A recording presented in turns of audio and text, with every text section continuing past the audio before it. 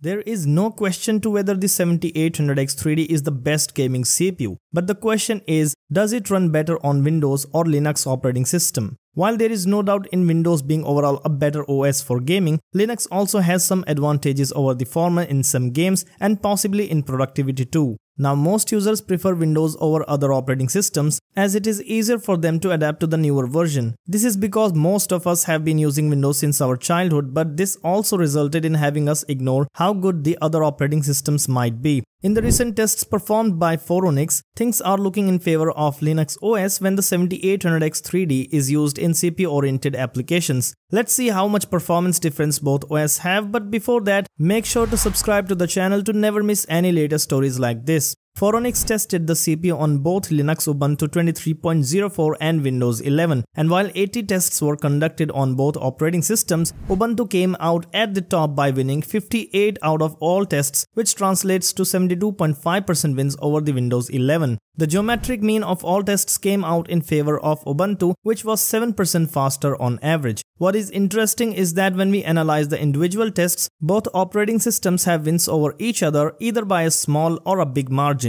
While Windows 11 mostly won in rendering tests like Blender, Ryzen 7800X3D heavily favored Ubuntu in image encoding tests, and the difference was pretty huge in some areas. This shows that while Ubuntu might not be as good as Windows in gaming, it is definitely ahead in specific workloads by a significant margin, which could easily be one of the reasons for some users to switch to Linux operating systems. Still, for many users, Windows might be the appropriate operating system for various reasons, but the fact that Linux OS are free of cost makes them worth giving a try.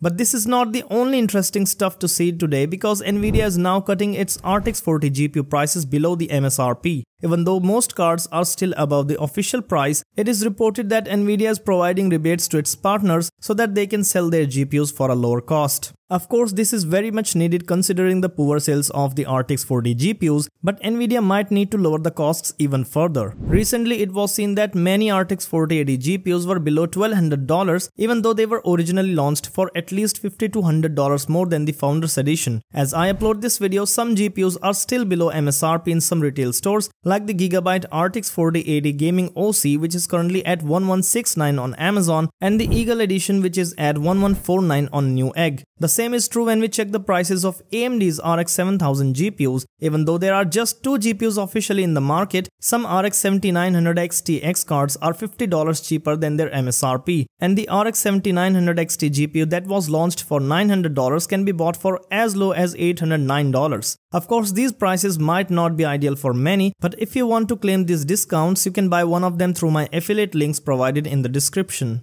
And lastly, good news if you own any of the latest gen GPUs, as MSI Afterburner just got its newest stable update 4.6.5. If you have been following Afterburner's development, the software, which was developed by a Russian developer Alexei, wasn't getting any stable releases since 2019. Even though there were a few beta updates since that time, it did not support the RTX 40 or RX 7000 GPUs natively. The reason was the ongoing war between Ukraine and Russia, due to which the developer was not getting paid by MSI for the whole year. Now, as I assume that the matter is settled, the latest software update is available to download from Guru 3D. With this stable update, not only the RTX 40 and RX 7900 GPUs got official support, but Intel Arc GPUs are now officially supported for monitoring their stats. Even though the overclocking capability of Arc GPUs is yet to be unlocked in this tool, I am sure that it is not far from now that no matter what GPU you own, you will be able to overclock your card from a single and probably the most popular overclocking software of all time. Not only that, but the new update also added support for Intel's 13th gen and AMD's Ryzen 7000 CPUs. This means that you can now also monitor the stats of these CPUs while you're inside your game. There are even more improvements introduced in the latest version that include several bug fixes and the addition of several small functions as well. This couldn't get better, as MSI Afterburner is my favorite personal tool to overclock my GPU, and I always use it in games to monitor the stats like hardware usage, temperatures, and power consumption.